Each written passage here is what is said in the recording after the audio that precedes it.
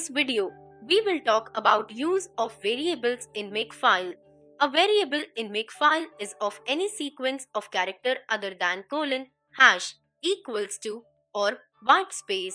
A variable in makefile is used to represent a string of text.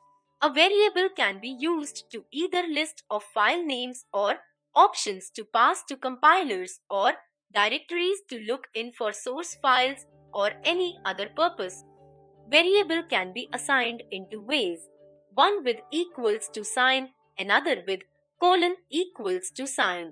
A variable assigned with equals to sign is expanded for every call, but a variable assigned with colon equals to sign is expanded only once. Let's understand this difference with an example. Taking variable text and setting its value to initial text. Taking another variable text, assigning value of text to it. Changing text value, setting it to updated text.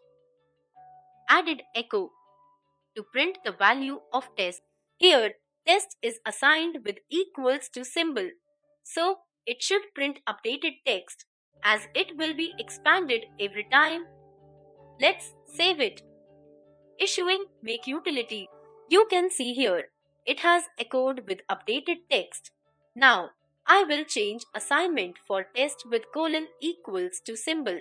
This time, it should echo initial text itself as it will be expanded only once at assignment time. Let's save this. Issuing make utility. You can see here, it has echoed with initial text. This was the two flavors of variable in makefile. If you want to append more text to the old value, you can use plus symbol. Here, I am using plus symbol for the second time and changing assignment using equals to symbol for test. Save this file. Calling make utility. It echoed with initial text and updated text both. Next, we will see what happens when we pass same variable value from command line. Here, calling make utility with text value command text. It has echoed command text. If a variable value is passed from command line argument, its value will be ignored in makefile. If you want to override passed value from command line argument, you can use override keyword in makefile. Let's add override keyword before text variable. Save it. Issuing again make utility with variable value in command line. This time, it has echoed overridden value in makefile. Next, we will look into target specific variables. We can have a variable specific to any particular target. Let's understand with a simple example. I am taking a variable test specific to target 1 and setting its value to target 1 text.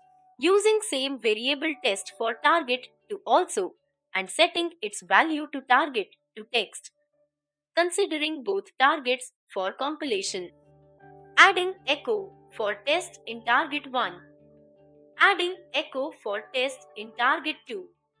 Saving this makefile. Issuing make utility. It has echoed target 1 text for target 1 and target 2 text for target 2. Let's check by adding same variable globally. Adding test with value global target. This is non-target specific. Saving this file. Calling make utility. This time also, it has echoed same.